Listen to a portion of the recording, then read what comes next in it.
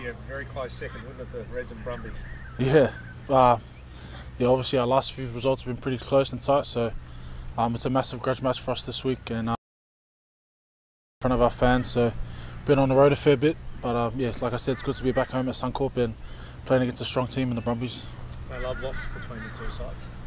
No love lost? Yeah. Oh, I don't know if there's much love there in the first place. So yeah, no, it'll be good. You know, it was a tight contest last time, and you know, we're a bit disappointed there, but you know, there's been many games in between, so we've brushed it and we've you know, worked on our own stuff, and ready to rip in. So keep. It was a kick after the siren, wasn't it? Yeah. Last time. Yeah, it was a kick on the siren, so pretty gut-wrenching way to go out and lose the game. But look, we took so much good positive stuff out of that game, so you know, and we've added it to our arsenal. So we're just looking forward to sort of getting one back up on them this week. What was the key? What was the big thing you took out of it? Just how well we've gelled as a team, and you know, we've worked really hard over the past couple of seasons to, you know, to get to where we're at the moment, and the beauty in it is that we've got so much more to go, we've got so much more to add, and you know, we're starting to you know, realise that we're you know, no longer a team with potential, and we're actually you know, doing what we say we're going to do. So look, it's just team building, and we've got a lot of young boys in this team, so you know, sort of just work it up and just go, look, we're here now and we're just ready to play ball. So what did you guys learn from the ending of that game when you had the lead and they came back there when you sort of gave away the ball a couple of times? Probably just give the penalty away 20 metres more 20 metres more back, so he probably doesn't have the legs to kick the ball. Look, you know, there's in times like that in the back ends of games, refs are looking to sort of ping you there, and you know, unfortunately we just got pinged there. So you know, that's not on no one's shoulders. That's just us as a team. We've got to be better there. So look, credit to them. They did well there last time, but you know, hopefully it's not a loss we're facing this week. Was that the game where Geordie scored right on after time, and then they pulled it back like 10 minutes earlier at the other end of the field? That was that game, wasn't it?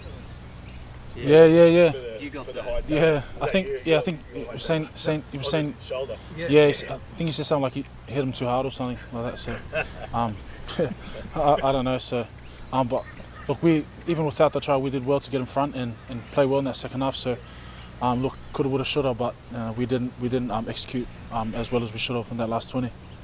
Penalised for tackling. Yeah, it's all good. There's a lot of things that happened before then that could have sealed us that win. But look, we've moved on from that, and big grudge match, like you said, this week. So it's good.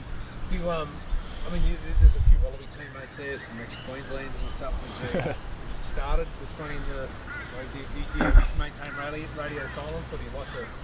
Yeah, well, I've got a pretty good connection with a few boys down there. You know, I speak to Slips quite a lot, but every time, you know, the week leading up to versing the Reds again, because he's a former Red, he gets a bit funny and he just doesn't like to talk, gets a bit shy. So I'm not too sure why is that. Maybe because he's realised he's a bit old now, and all us young boys are here. Scotty's here. Yeah. Be good to see Scotty this week up here. You know, he likes to throw a lot of chat, but I think I have to wait till the second half when he comes off the bench behind Slips to hear a bit of that chat. So looking forward to seeing Scotty. But yeah, there's, like you said, a lot of Test players. They're fielded from across the park, so there's no reason why they shouldn't be sitting at the top of the ladder. But yeah, we take any challenge. Do they don't mind a chat? They don't mind the lift? Oh yeah, they love it. Guys like Falau, Alan, you know, he looks squeaky clean as a captain, but he throws probably the most chat on the field. But yeah, we'll see if he can hack the chat on the weekend. But you know, it's all love, and we're only throwing chat because us boys are close. So look forward to hearing a bit of chat and banter thrown out on the field. Come on, boys.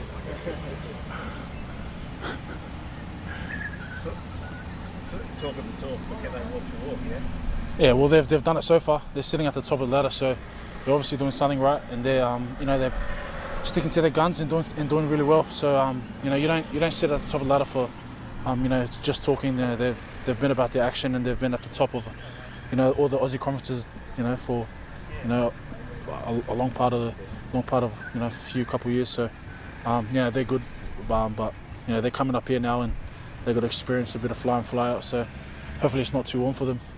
You hot, actually last time we played, last year up here was Yeah. nice. You got to beat them Yeah. to win the title. Well, they've got the grand final already down there, so knock them off this week. Geez, they'll be hearing those footsteps coming.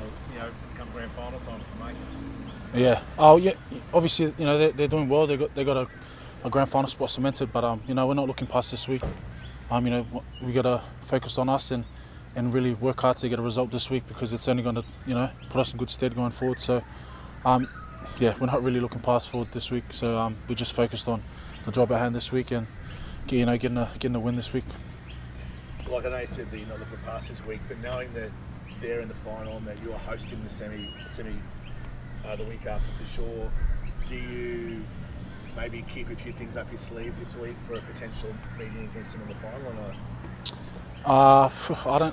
I don't think we've got too many tricks up the sleeve. You've seen how we play. We also give it to Nella, run it up, scrum penalty here or there, give it to Rabs, bit of magic. Fijians on the wings, so we don't have much up the sleeve. We're just trying to just stick to our structures and just stick to our guns. But look, Jimmy's always got something up his sleeve, or a trick play here or there. So we're just taking one week at a time. We can't look too far forward, because like you said, the Brumbies, they're quality outfit, and this week's going to be tough. So From memory, they only it's their rolling ball gets across the line the last time. I'm pretty sure. Yeah. All their tries against respect, that was. Yeah. They one-trick ponies. No, I wouldn't say they're one-trick ponies. They got guys that can kick goals to win them games. So they're definitely not one-trick ponies. There's a lot of things you got to do before getting the ball on that part of the field. So they definitely got a good maul, and they've benefited from it for such a long time. Especially for Lau, he just sits at the back there and just jumps on for a ride and scores many tries. Our plan is to stop that, like every team does. So that's the challenge for us this week. How's Geordie been since he's come back after his father's passing? Has he been okay? Have you been with him a bit?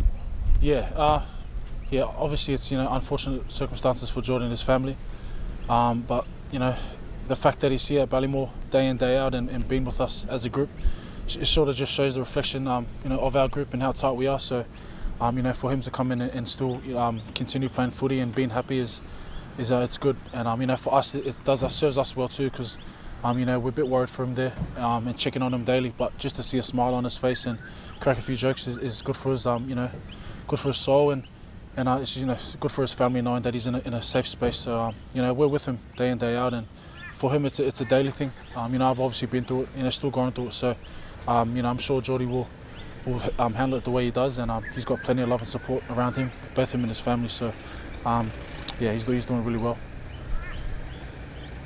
Sweet as, cheers.